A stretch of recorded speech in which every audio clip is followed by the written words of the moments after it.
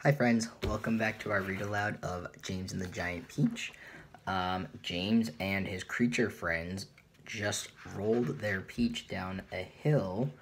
They landed right in the water, so let's pick up with chapter 17. At this moment, the scene inside the peach itself was one of indescribable chaos. James Henry Trotter was lying bruised and battered on the floor of the room amongst a tangled mass of centipede and earthworm and spider and ladybug and glowworm and old green grasshopper. In the whole history of the world, no travelers had ever had a more terrible journey than these unfortunate creatures. It had started out well, with much laughing and shouting, and for the first few seconds, as the peach had begun to roll slowly forward, nobody had minded being tumbled around a little bit. And when it went bump and the centipede had shouted, "That was Aunt Sponge," and then bump again, and "That was Aunt Spiker," there had been a tremendous burst of cheering all around. But as soon as the peach rolled out of the garden and began to go down the steep hill, rushing and plunging and bounding madly downward, then the whole thing became a nightmare. James found himself being flung up against the ceiling, then back onto the floor, then sideways against the wall, then up onto the ceiling again, and up and down and back and forth and round, and at the same time, all the other creatures were flying through the air in every direction. And so were the chairs and the sofa, not to mention the 42 boots belonging to the centipede. Everything and all of them were being rattled around like peas inside an enormous rattle that was being rattled by a mad giant who refused to stop. To make it worse, something went wrong with the glowworm's lighting system, and the room was in pitchy darkness. There were screams and yells and cries of pain, and everything kept going round, and once James made a frantic grab at some thick bars sticking out of the wall, only to find that they were a couple of the centipede's legs. "Let go!" shouted the centipede, kicking himself free, and James was promptly flung across the room into the old green grasshopper's horny lap. Twice he got tangled up in Miss Spider's legs, a horrid business, and toward the end, the poor earthworm, who was cracking himself like a whip every time he flew through the air from one side of the room to the other, coiled himself around James's body in a panic and refused to unwind. Oh, it was a frantic and terrible trip. But it was all over now, and the room was suddenly very still and quiet. Everybody was beginning slowly and painfully to disentangle himself from everybody else.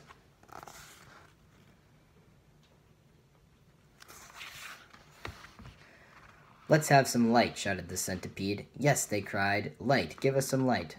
"I'm trying," answered the poor glowworm. "I'm doing my best. Please be patient." They all waited in silence. Then a greenish light began to glimmer out of the glowworm's tail, and this gradually became stronger and stronger until it was anyway enough to see by. "Some great journey," the centipede said, limping across the room. "I shall never be the same again," murmured the earthworm. "Nor I," the ladybug said. "It's taken years off my life." "But my dear friends," cried the old green grasshopper, trying to be cheerful, "we are there." "Where?" they asked. "Where? Where is there?" "I don't know," the old green grasshopper said, "but I'll bet it's somewhere good." "We are probably at the bottom of a coal mine," the earthworm said gloomily. "We certainly went down and down and down very suddenly at the last moment. I felt it in my stomach. I still feel it." "Perhaps we were in the middle of a beautiful country full of songs and music," the old green grasshopper said. "Or near the seashore," said James eagerly, "with lots of other children down on the sand for me to play with." "Pardon me," murmured the ladybug, turning a trifle pale, "but am I wrong in thinking that we seem to be bobbing up and down?" "Bobbing up and down!" they cried. "What on earth do you mean?" "You're still giddy from the journey," the old green grasshopper told her. "You'll get over it in a minute. Is everybody ready to go upstairs now and take a look around?" "Yes, yes," they chorused. "Come on, let's go."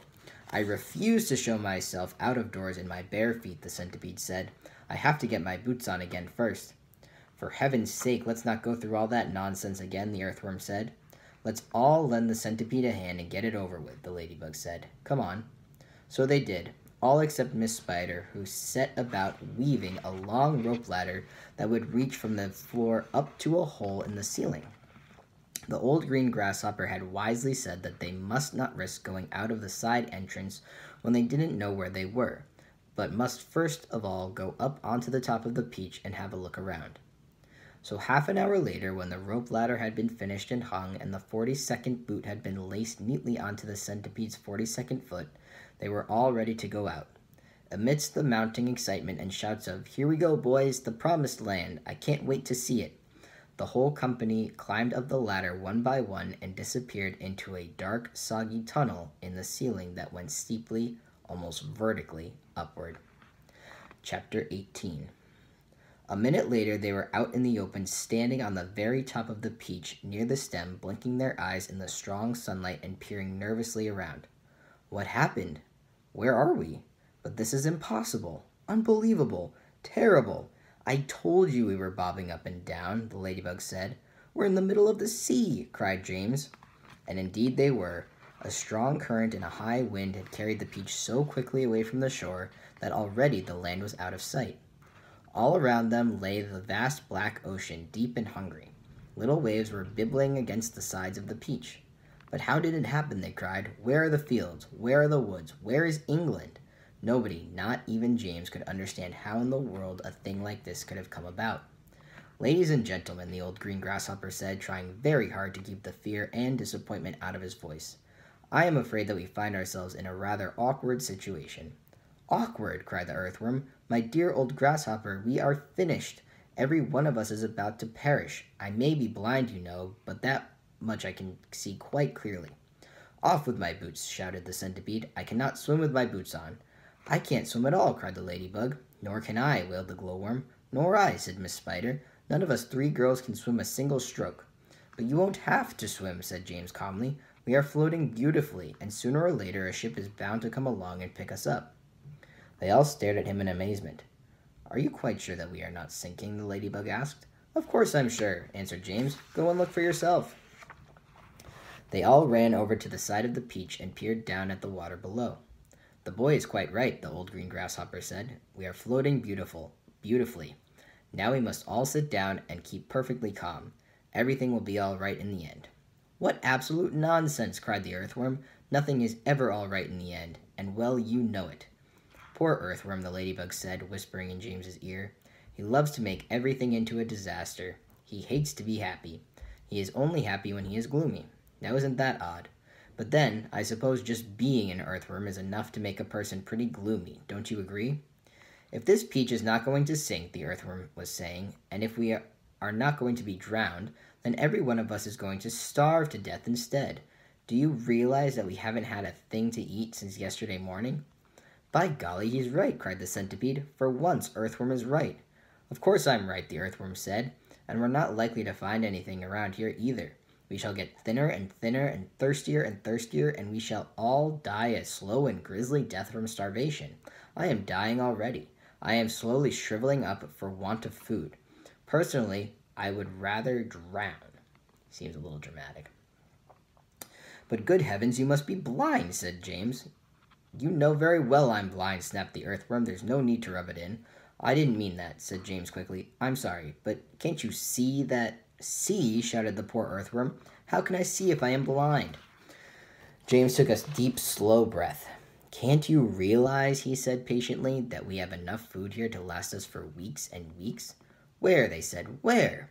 Why, the peach, of course. Our whole ship is made of food. Jumping Jehoshaphat, they cried. We never thought of that. My dear James, said the old green grasshopper, laying a front leg affectionately on James's shoulder, I don't know what we'd do without you. You are so clever. Ladies and gentlemen, we are saved again.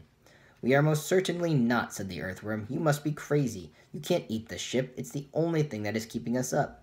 We shall starve if we don't, said the centipede, and we shall drown if we do, cried the earthworm. Oh dear, said the old green grasshopper. Now we're worse off than before. Couldn't we just eat a little bit of it? Asked Miss Spider. I am so dreadfully hungry. You can eat all you want, James answered. It would take us weeks and weeks to make any sort of dent in this enormous peach. Surely you can see that.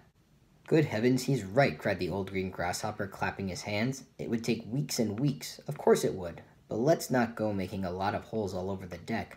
I think we'd better simply scoop it out of that tunnel over there, the one that we've just come up by.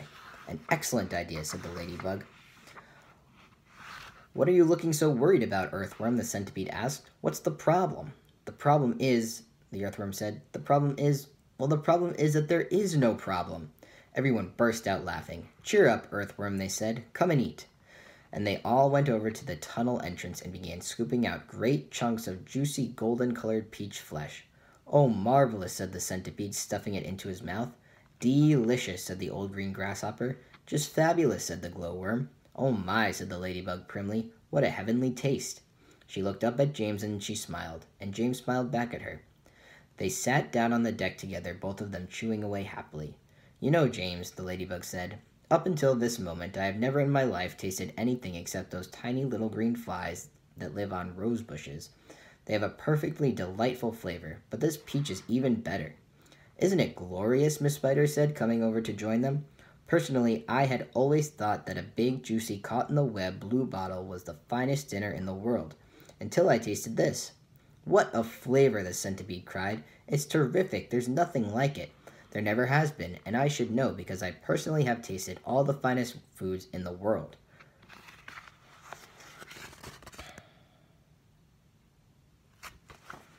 Whereupon the centipede, with his mouth full of peach and with juice running down all over his chin, suddenly burst into song.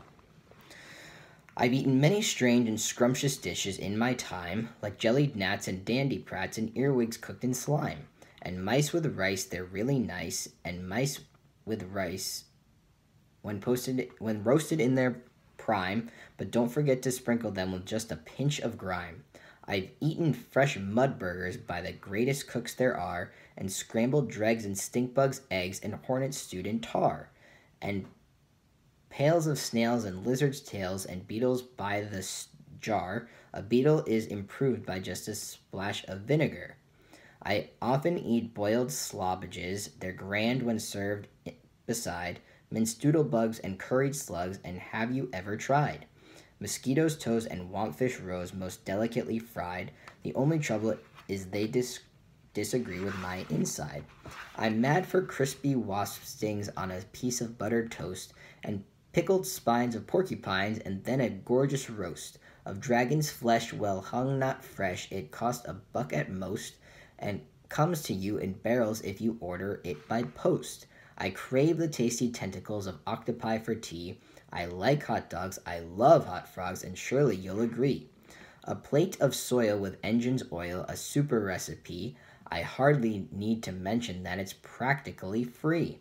For dinner on my birthday, shall I tell you what I chose? Hot noodles made from poodles on a slice of garden hose, and a rather smelly jelly made of armadillo's toes. The jelly is delicious, but you have to hold your nose.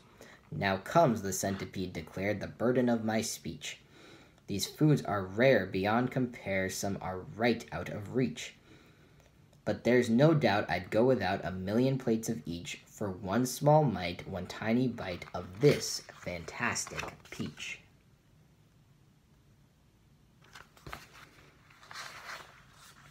Everybody was feeling happy now. The sun was shining brightly out of a soft blue sky, and the day was calm. The giant peach, with the sunlight glinting on its side, was like a massive golden ball sailing upon a silver sea. Tomorrow we'll continue with chapter 19.